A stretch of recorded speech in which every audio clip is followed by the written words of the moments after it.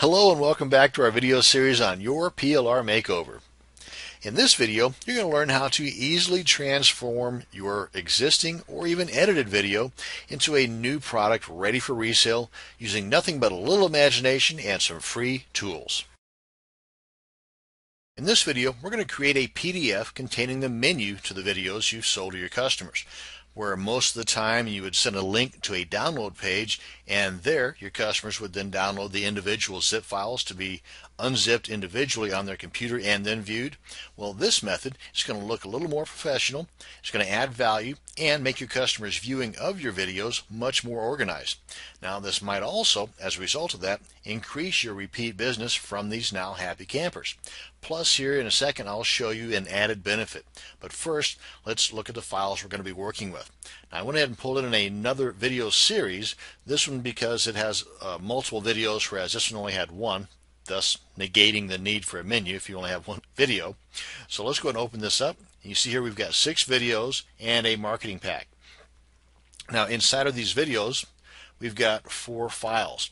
The only one that we're really going to be interested in insofar as the creating the link is the HTML.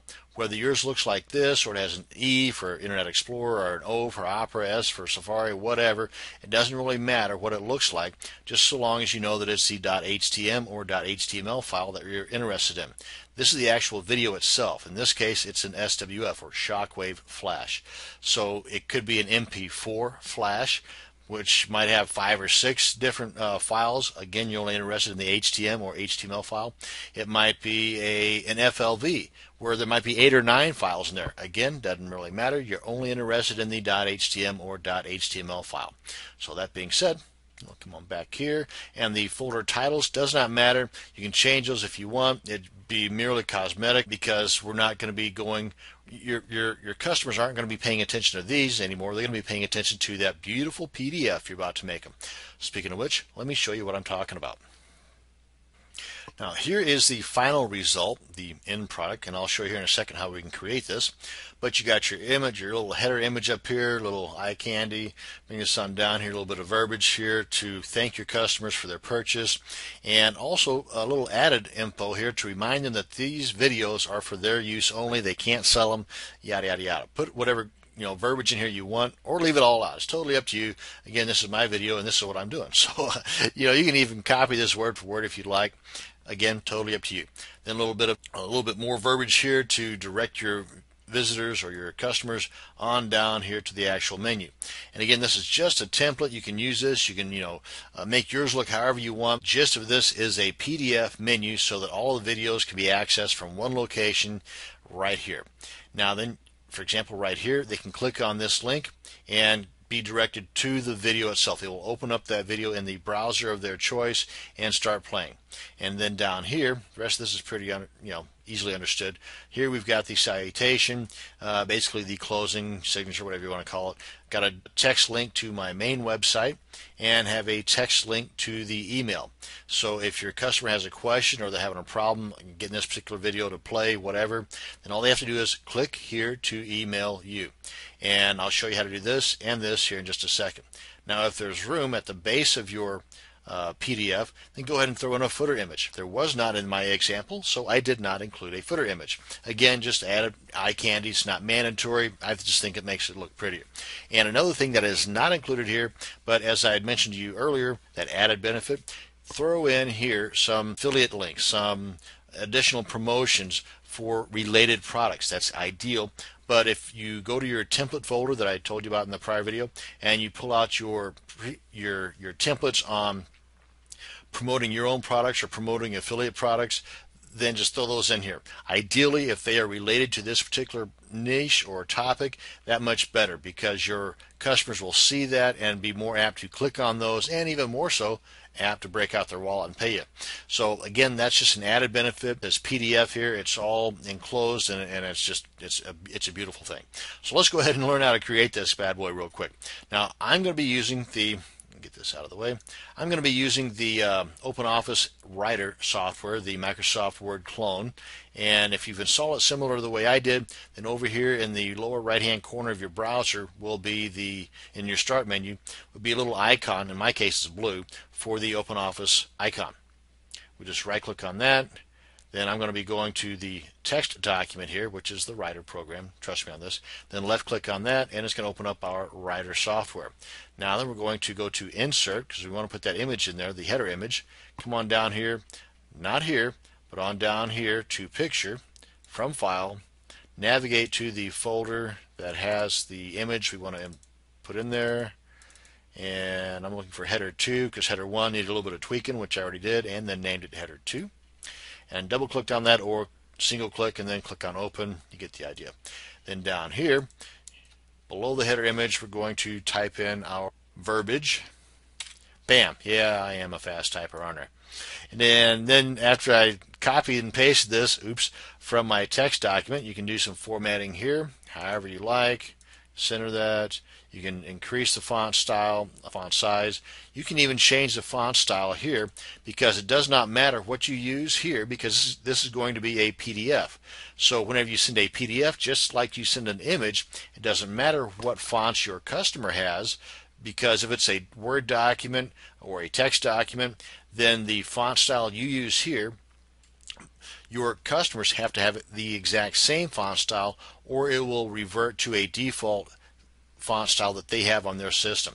That's not the case when you're sending a PDF or an image though, so here you can go to town. And if you're like me and you've got a heck of a collection of fonts, then you can just use whatever the heck you want, because it will show up exactly as you put it here on your customer's computer. That being said, I'm going to leave this alone at Times New Roman. So I'm chickening out. So now on down to the links here. Come on down here, and again you can make this font style, bold, whatever formatting you choose. But for the sake of the speed and time allotment on this video, I'm going to leave all this stuff alone and highlight what you want to make into a link. Come on up here, click on the globe looking thing with a link there. That's the hyperlink tool. And then the only thing you want to really kind of think about here is these guys over here. We want to keep this in the document, so we want to click on this. Then we want to navigate to the HTML file of that first video, because that's what we're working with. HTML. Then this you can leave alone. For me, I have just a habit. I have all of my links open up. Whenever somebody clicks on them, I have them all open up into a different window, different tab, basically leaving the original intact. And then the text here, you can leave this alone because you can see it's already in place. If it wasn't, then whatever you put here is what's going to show up here. And this is now a clickable link, and you can add formatting to this by bolding it, whatever, change colors, whatever you want. And let's do that one more time, just so you got it down pat. Pretty simple. Go here, make sure you got the right option here chosen, navigate to the correct folder and file. Again, we're only messing with the HTML file or HTM. Have the original remain intact. Click on Apply, click on Close, and you're good to go. Now then on down here, again, don't forget to finish out your work here. Down here, we want them to be able to click on this and go to their website, go to your website rather. Same place. Come on up here to the hyperlink tool. This time we want them to go through the internet. Click on that, make sure that radio button's checked. Put the URL here you want them to go to. The www is not necessary in most cases, but you can put it in there if you so desire.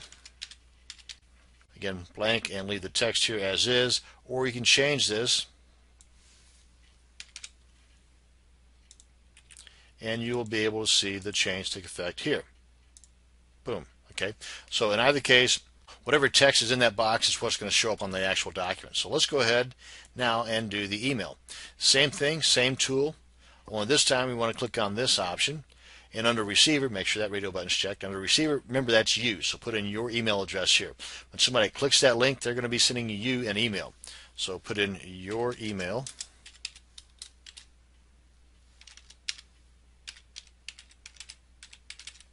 And under the subject line here, you can either leave it blank, or I would put something in here giving you some kind of an idea as to where this email might be coming from. Because your customer, and you may have already experienced this in the past, your customer might be asking you a question about why isn't video 4 playing? Well, that's all fine and dandy if you only have one video 4 on the internet.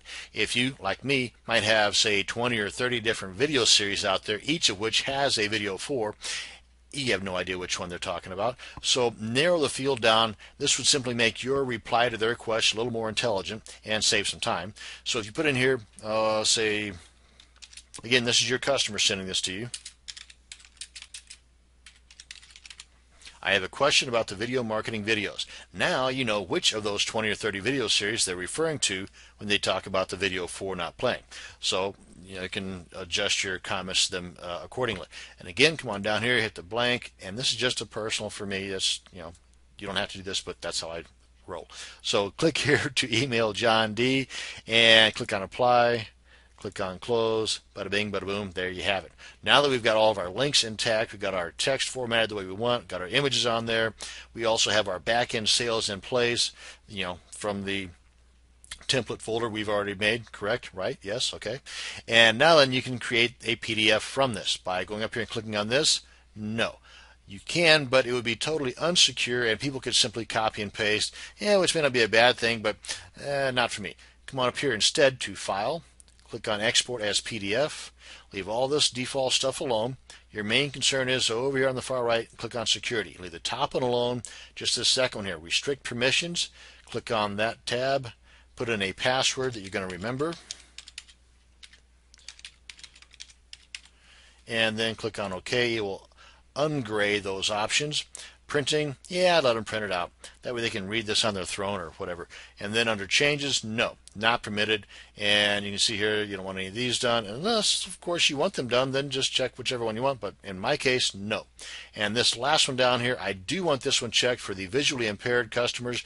This way they have the option, if they've got the built-in tool to their computer that will read these documents to them, this would in fact work then. Otherwise, if this was not checked, then their built-in tool that reads these documents to the visually impaired would not work. So check that box, pass the love on, that'll help them out.